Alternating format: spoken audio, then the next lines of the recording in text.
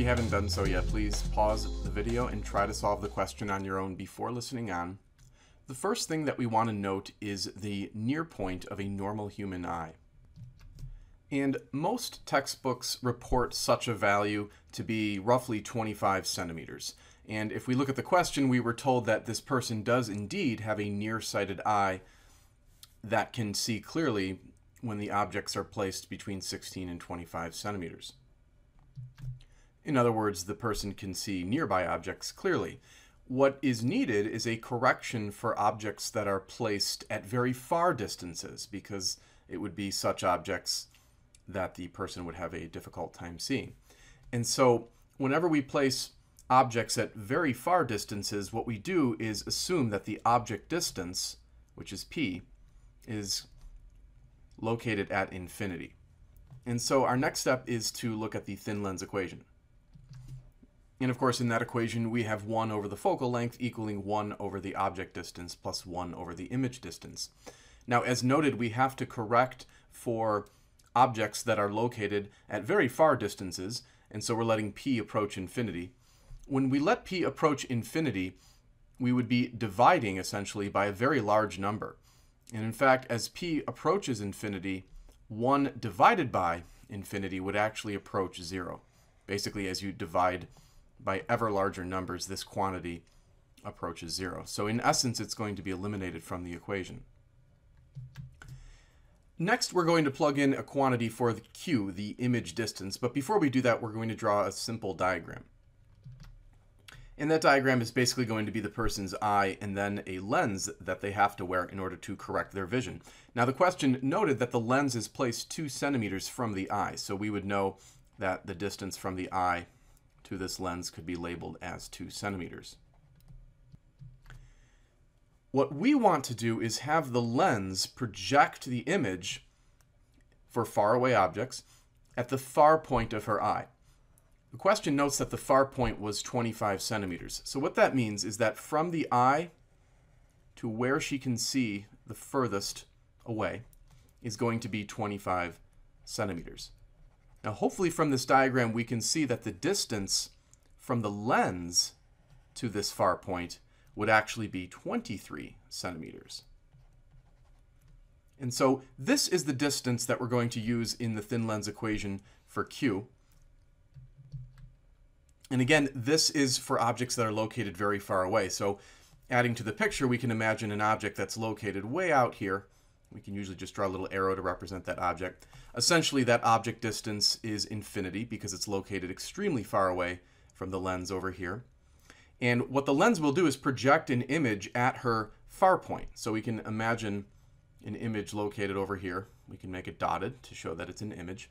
And because that image is on the same side of the lens as is the object, we make sure that that image distance is in fact negative. That's a sign convention for lenses.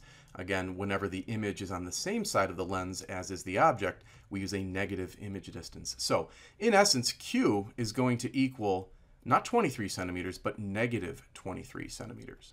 So we'll go ahead and plug that in and solve for the focal length f. And in fact, solving for f is a relatively simple matter. We could just cross multiply and we would have f times 1, so that's just f. And then negative 23 times 1 gives us negative 23 centimeters. So this would be the focal length of this lens that's needed to correct for this person's vision. And next, we just want to find the power. Now, power is equal to 1 divided by the focal length. And so actually, we go right back to placing the negative 23 underneath a 1. But the only thing to be careful about is that to calculate power, we have to change our focal length into meters. And so we don't want to use negative 23 centimeters. We just want to move that decimal point over 2 places to the left. And actually then, we would have negative 0.23 meters. And then when we type this into our calculator, we get approximately negative 4.3. And the unit for power will be diopters. So this is finally the correct answer to part A of the question. Now for part B, instead of using glasses, the patient is using contact lenses. And so in that case, the lens is, for all intents and purposes, going to be located directly on the eye. We know that contact lenses are placed right on the eye. And so we still need to correct for her deficit in seeing objects that are very far away. So if we place an object that's way out here, we would once again say that the object distance is approximately infinity. And then what we want to do is correct for her deficit in seeing these far away objects. And so we're going to project an image once again at her far point. So we can imagine an image to be located somewhere over here. And notice that the distance from the lens to this far point is now going to be 25 centimeters rather than 23 centimeters because the lens is located directly on top of the eye. And so the full distance from the lens to this far point will indeed be 25 centimeters. That means, of course, that Q will be negative 25. So we'll go ahead and plug into the thin lens equation again. Since P again is infinity, we can actually knock out this term right here. And then we'll plug in the negative 25 centimeters for Q.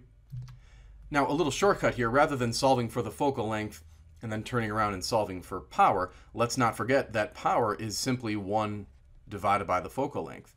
And so we can actually just go ahead and calculate 1 divided by this negative 25. Just remember that we have to actually convert it into meters. So it's going to be 1 divided by negative 0.25 meters. And that's going to give a power of negative 4.0 diopters.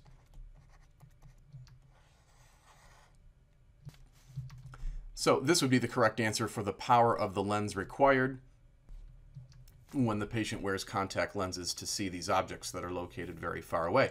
We also have to find the new near point.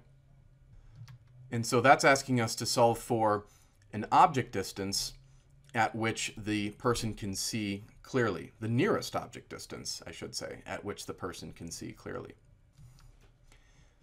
And so to find that, we're going to finally take advantage of the near point that was stated in the question to be 16 centimeters. So you want to picture it this way. Here's the individual's eyeball. We've got the contact lens placed directly on top of the eyeball. We know that the person can see as long as the image is projected 16 centimeters from her eye. So we could say that Q is equal to negative 16 centimeters. What we are looking for is the object distance, the nearest object distance, at which the person can still see clearly. So this is our P. Let's not forget that when wearing the contact lens that the focal length was negative 25 centimeters. So we have the focal length, we have Q, we're searching for P, so we can plug into the thin lens equation again. So here is the setup. If we want, we can add the 1/16 over to the left-hand side. We get 0.0225 on the left-hand side. If we put this over 1, we could do a little trick where we take the fraction and we flip it upside down on the right side and flip this fraction around also on the left side. So then on the right, we would be left with P over 1, which is just P. And on the left, we have 1 over 0.0225, which turns out to be roughly 44 centimeters. So this would be the nearest object distance at which the person could still see clearly, which is indeed the new near point. Thanks for watching. If you liked the video, please click the thumbs up icon and subscribe to the channel so you can stay tuned for other videos. Remember that you can send in your own question to the email address on the screen, and I'll do my best to answer it on YouTube.